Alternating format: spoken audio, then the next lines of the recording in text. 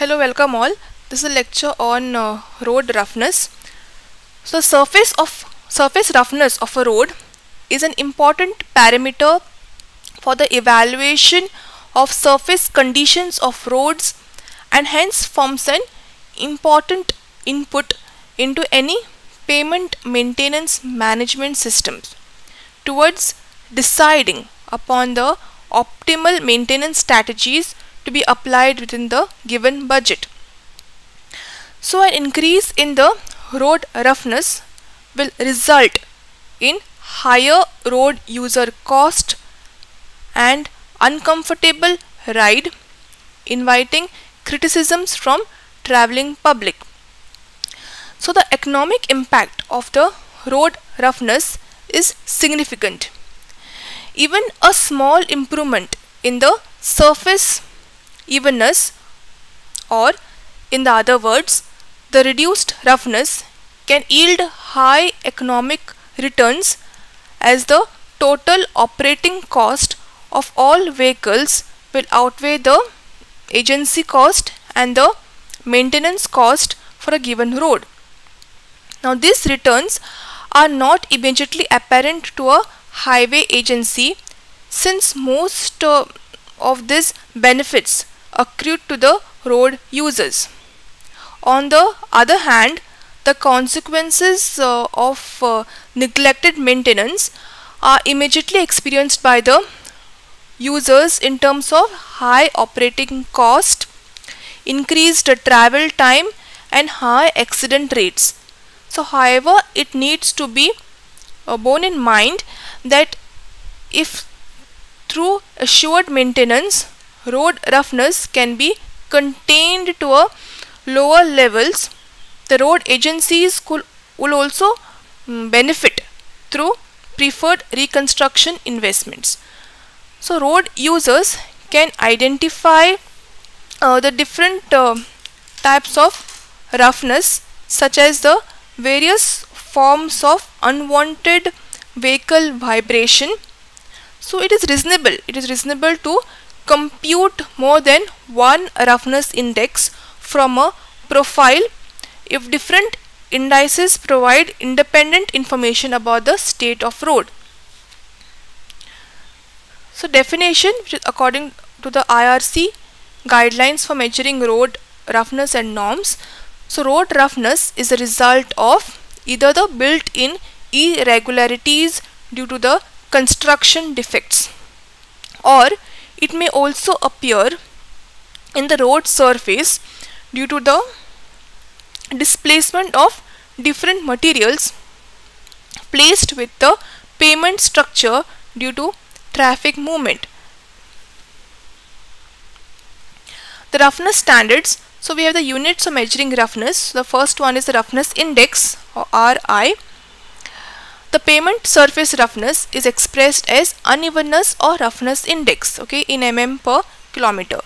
Next we have the international roughness index, or IRI. The ratio, it is a ratio of the accumulated suspension motion of a vehicle divided by the distance travelled during the test, okay, in meter per kilometer. Now correlation between IRI and RI is RI equals to 630 IRI raised to 1.12, where RI is the roughness index in mm per kilometer and IRI is the international roughness index in meter per kilometer. Next we have the roughness norms. Okay, so all the major roadworks executed, control of surface evenness during the construction phase has been stipulated as a mandatory requirement. So the standard recommended for surface roughness enables the engineer in charge to exercise control over the quality of the construction. Now the longitudinal profile shall be checked with the 3 meter straight edge at the middle of each traffic lane along a line parallel to the central line of the road. So we have the standard, okay, which is recommended for the surface evenness. Now this standard, which is recommended for the surface evenness, will enable the engineer who is in charge to have the control over the quality of the construction. So he can check the quality of the construction from this standard, which is recommended for the surface evenness. Okay, now the longitudinal profile, you can check it with a 3-meter straight edge at the middle of each traffic lane, okay, which is along a line which is parallel to the central line of the road. It's a table showing maximum permissible values of roughness for expressways, national and the state highways. So for the type of surface which is bituminous surface, for a good condition of the road, okay, the roughness index is less than 1800, okay, and IRI is less than 2.55. Similarly, for a fair condition of a road surface, for a bituminous type of a surface, okay, RI is 1800 to 2400, okay, and IRI is 2.5 to 3.3. Whereas for a poor condition of the road surface, the RI is for a bituminous type of a road surface is greater than 2400 and IRI is greater than 3.3. Next, for a cemented type of a road surface, okay, for a good condition of the road, the RI is less than 2000 and IRI is less than 2.81. Then for a fair condition of the road surface, the RI is 2000 to 2400 and IRI is 2.81 to 3.3. Whereas for a poor condition of the road surface, for a cemented type of a surface, we have cemented with the RI is greater than 2400 and IRI is greater than 3.3. So these are the values of maximum permissible values of roughness for expressways, national and the state highways. Coming to the next is importance of the pavement surface roughness. So first of all, effect on the road safety. Now the ride experienced by the occupant of a vehicle has been used as a criteria of pavement roughness. Now a person traveling on a vehicle at a selected speed subjectively evaluates the riding experience. Now the vibration of the vehicle induced by the road roughness affects the driver performance. It is mentioned that the vehicle suspension also plays a role in the effect of roughness on safety. Okay, when roughness occurs at a repeated amplitude and frequency, it can have two effects. So first one is, if the frequency is in phase with the vehicle, a rough road can seem to be smooth. Secondly, if the roughness is out of phase with the natural frequency, roughness can be magnified. Now the roughness of the pavement causes change in the normal forces that act at the tire pavement interface and affects the lateral forces needed to control a vehicle. So roughness can cause significant loss of braking force or a slip resistance on a vehicle. Now problems can arise due to the variation, okay, of roughness, okay, in each of the wheel tracks of a lane.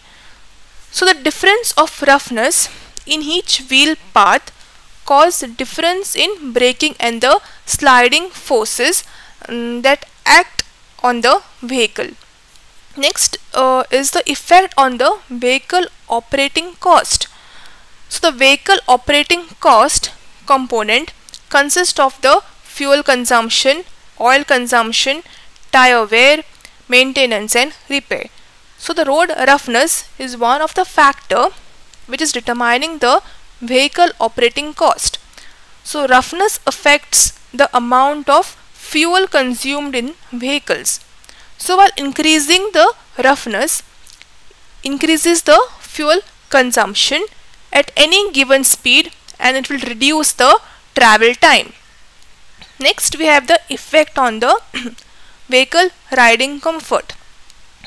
So vehicle's ride quality varies with the travel speed, the dynamic characteristics of the vehicle and the characteristics of the roughness of the road.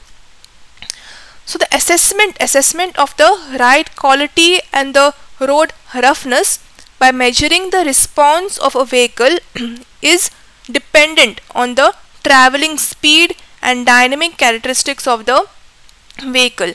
So to obtain reproducible measurements of ride quality, the measuring speed is required to be controlled.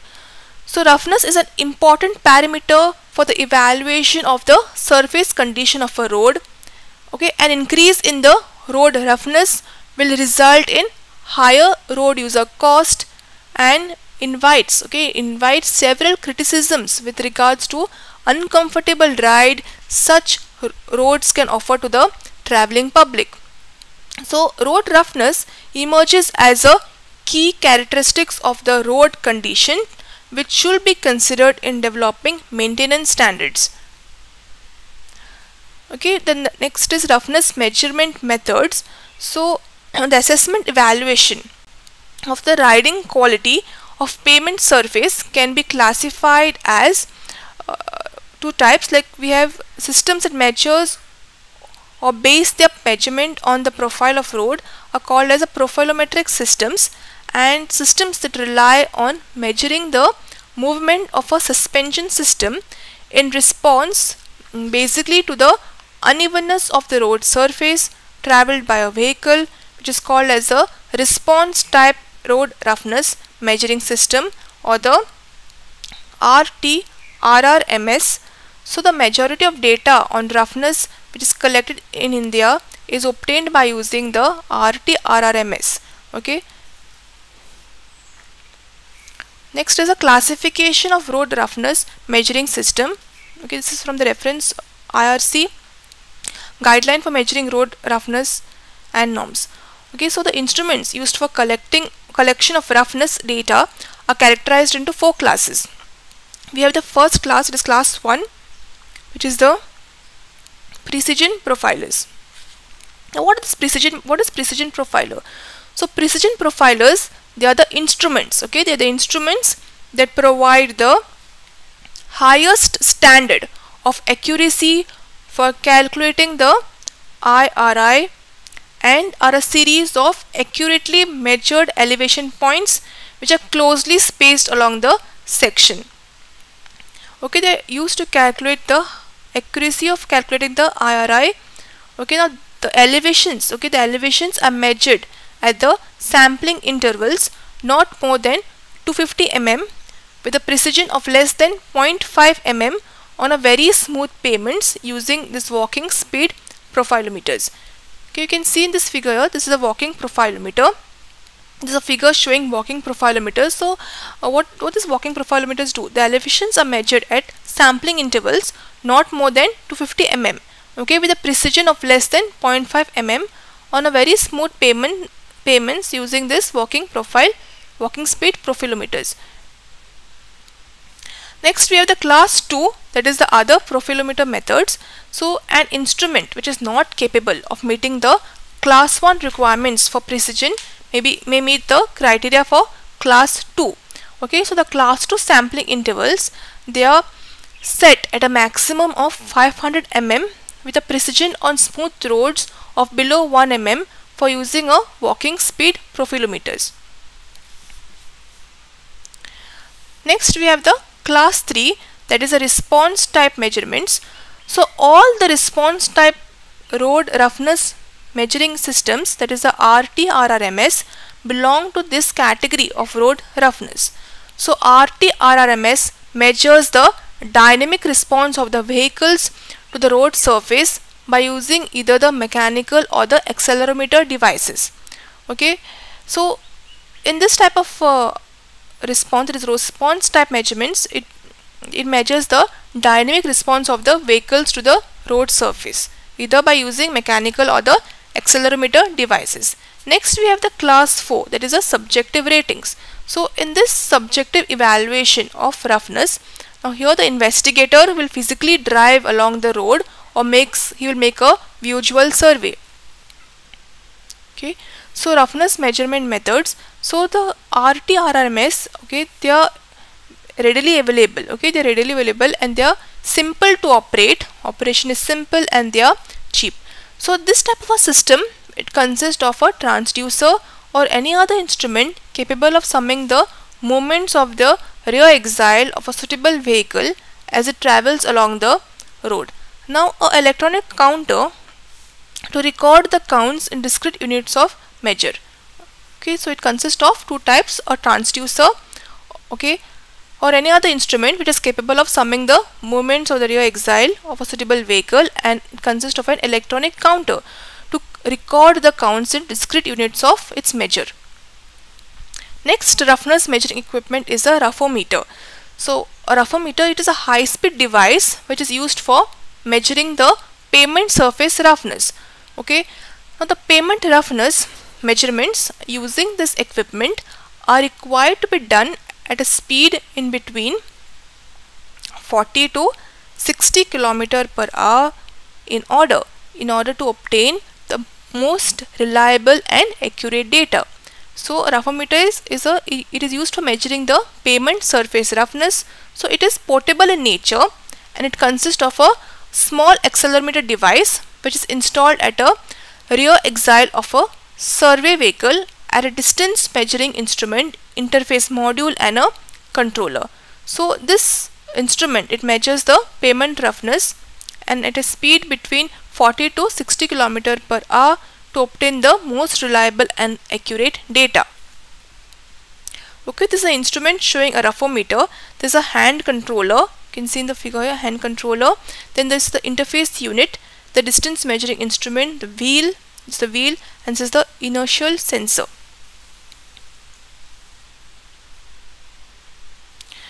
Next roughness measuring equipment is the dipstick auto road profiler. So it is a precise electronic digital level and profiler. So the dipstick profiler, it consists of an inclinometer which is enclosed in a case which is supported by two legs. Okay, the two digital displays are provided, one at each end of the instrument. So each display will read the elevation of the leg at its end relative to the elevation of the other leg.